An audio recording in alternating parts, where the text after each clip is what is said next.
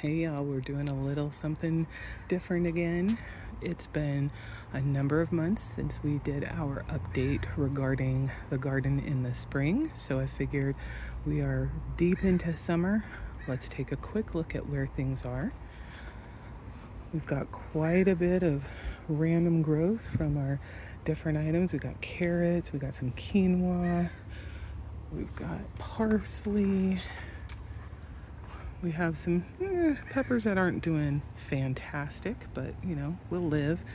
I really keep hoping that this broccoli that we planted kind of late in the spring will eventually actually broccoli instead of just going straight to bolting and, you know, putting out flowers. We'll see. So far, obviously, we can see it's made leaves. That's about it. We have more in here, some other peppers. This I think is our marjoram. Is that what this? Goodness. It's obviously loving where it's at because it's taken over. It has gone to flower. I don't mind anything about that, but that's where we are there. Our strawberries are doing fantastic. We've got a bunch that are actually ready for harvest. This one needs a little bit more time, so does this. But overall, they're doing great. And this is a straw flower that I planted in here. Probably not the best place to plant the straw flower because of how big it gets, but you know, you'll live and you'll learn. That's the whole thing about gardening. It's a process. Coming over to the berry section, our raspberries are looking terrible. I don't know if the fall ones in the way back there are going to come back next year. I'm hopeful. We have some okay movement on just the raspberry shortcake. I think for the most part they're not looking great because we actually had to pick them up off the ground and put them on these stone circles because they were putting their roots down into the ground, and we didn't want that. These are supposed to be purely container. We do not want them spreading and growing, etc., etc. So now by putting them on the circle, if the roots start to grow larger, they will self-terminate when they hit oxygen. Our lavender's looking beautiful. We have our blueberries coming in. We still have a little bit of blueberries that are harvestable on our Big Daddy, but for the most part, blueberry season is essentially over. We'll come out there and we probably won't do any big harvest. It'll be more, I'm gonna grab a handful to put on my cereal. Over in this one, we can see that we've got some flowers up top, a little bit of basil. We've got our cucumbers that are doing okay. Not anything spectacular, but they're doing okay. We've got beans coming in, looking really nice. Some of our herbs are going crazy. We've got some flowers. We've got a lot of bean plants on here. So, you know, after about a week, week and a half, maybe even 2 weeks, we tend to have enough to put out on and grill up. So those are looking great. Ooh, watch out for the bees. As you can see, the mint is just all over the place. It should not be out here, but it's hard to begrudge it when the bees love it so much once it starts to flower. It does make navigating the garden a little bit of a pain though. Okay, over here, this is some of our overflow tomatoes. So, but they're looking really good. I wish they would just start to ripen. We have some aster that is finally starting to grow, and I sprinkled in some cilantro in here with the hopes that by the time it actually grows up and can be usable, that we'll have tomatoes and peppers so that Mr. M can do his salsa. This thing's in the way. We're going to take this soil, which we used in some of the planters in the containers because we harvested our potatoes, we harvested our onions. If you were with us and watched our previous video, this all had onions in it. This had onions in it as well. Those all had onions. We harvested all those. We'll go and do a quick shot of what that harvest looks like. Give me just 1 second. Okay, so here is our onion harvest. We harvested 66 onions. They have been put out to dry and cure. Most of them came out really well, nice and big, but we did have some that just didn't quite get to where they needed to be. So the plan for these is I have some old nylons that my grandma gave us a long time ago specifically for these kinds of purposes. Wrap the onions in and then you can kind of hang them and they'll stay good. The other thing you can do is put them in a brown paper bag and just put them somewhere that's cool and dark, so that they maintain for the long-term usage. We did run into some issues last year doing that. We put them under the house where the furnace is. We have like a little, it's not quite a crawl space because you can climb down a little step laddery thing to get in there, and you can stand up straight in a very small section of it.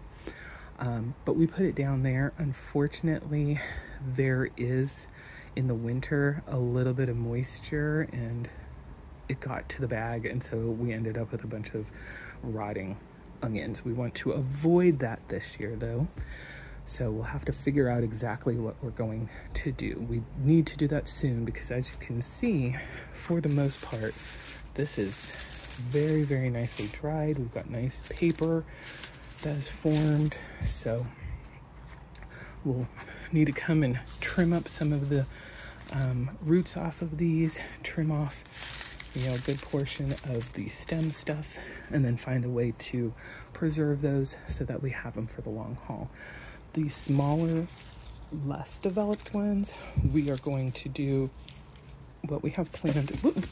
Well, Mr. M's gonna get that because that means it's fallen into Spiderland and I ain't getting it.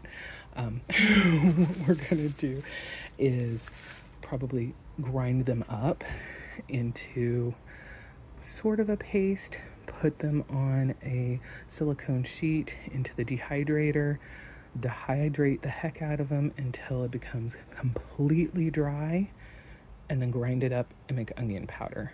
We're doing the same thing with our garlic because our garlic harvest was incredibly lackluster. We had a couple where the heads might be mostly usable. We'll be checking those out. I plan on doing a peeling, just where I'm sitting and I'm gonna peel garlic until my fingers fall off. If we have viable, good-sized cloves, then we'll just go and vacuum seal those ones as whole and put them in the freezer. But the rest, we're gonna put them in a food processor, grind it up into kind of a paste, spread it out onto a silicone sheet, put it in the dehydrator, make sure we get all of the moisture out, then put them into a spice grinder or into our high-powered blender and make garlic powder. So back to the garden, right? So peppers are coming along, looking pretty nice. A lot of them we're just waiting for them to change colors. Look at these cubanelles. Isn't that amazing sized? Mr. M really likes these ones. These are the, I think Carmen's, the Carmen Italians, but he wants them to get red, so that's why they're still on the vine. Like I said, this we are gonna go and put into the bed over there, bring the soil level up. We'll need to amend it a little bit because it has already had stuff coming through it. Here's some more of the cubanelles. This is pineapple tomato. This is the first year that we have grown this, but look at that. Beautiful. We really want to get that to ripen. Got our pretty, oh gosh, I can't even remember what the name of these are.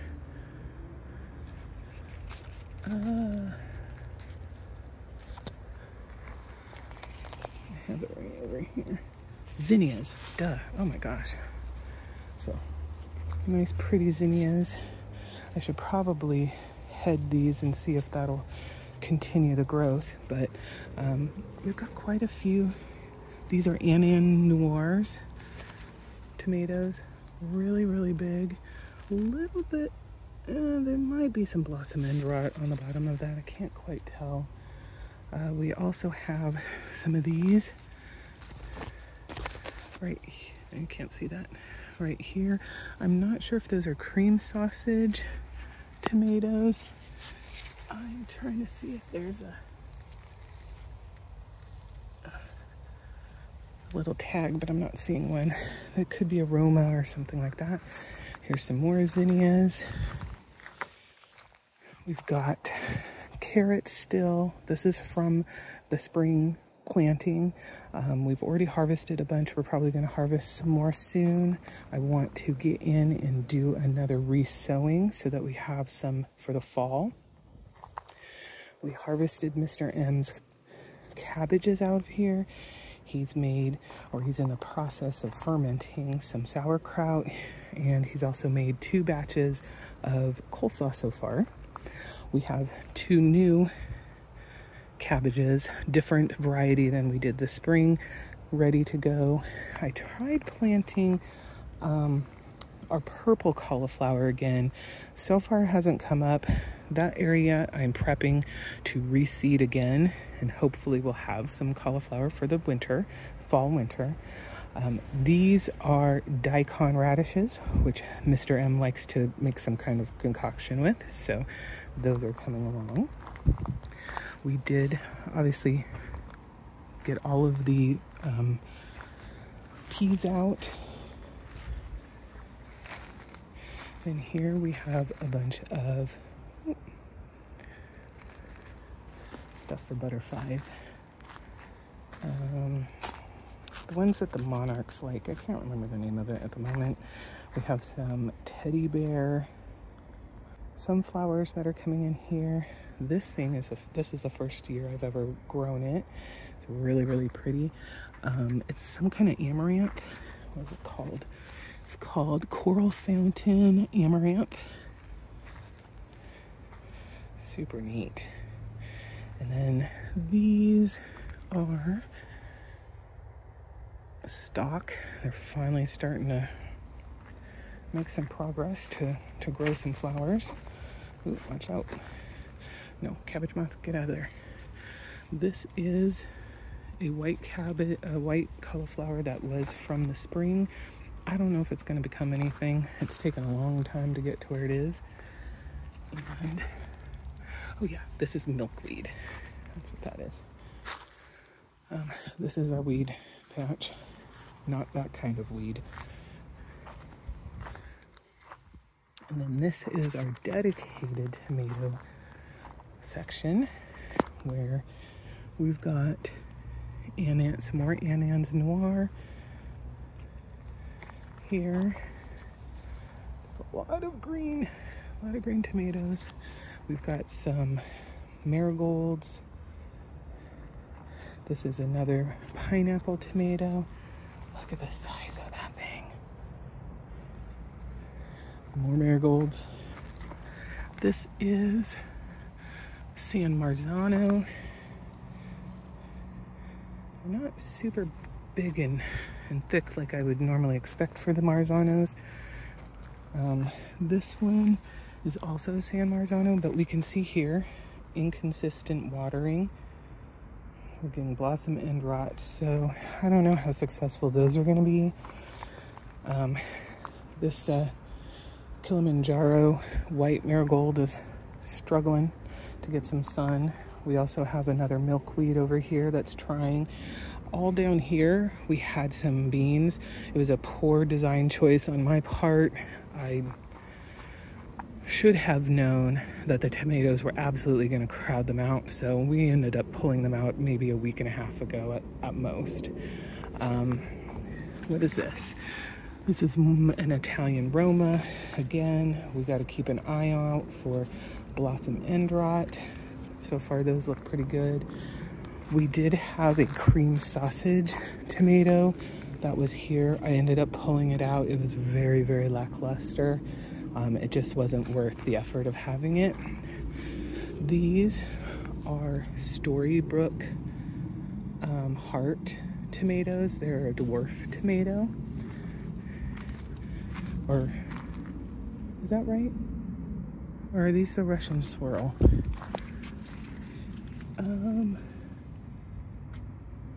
Yeah, these are the Storybrooke heart. They're supposed to kind of be heart-shaped. So. Then we've got another one right here. Another of that same tomato variety. We've got some more marigolds. And then we have a Russian, oops, I'm gonna fall over into this thing. A Russian swirl right here, which is also another of the dwarf tomatoes, which basically it just means that the plant itself is going to be small, but you're going to get full-size tomatoes. And the second Russian swirl right here. I've been waiting for this penistemon to actually put out flowers since we planted it back in March. Nothing so far. And there's another one of those somewhere in the garden. We'll see if it ever actually becomes anything. But yeah, this one is no, those are the carrots. What the heck is this? Ooh, feels like kind of like papery. What the heck is this?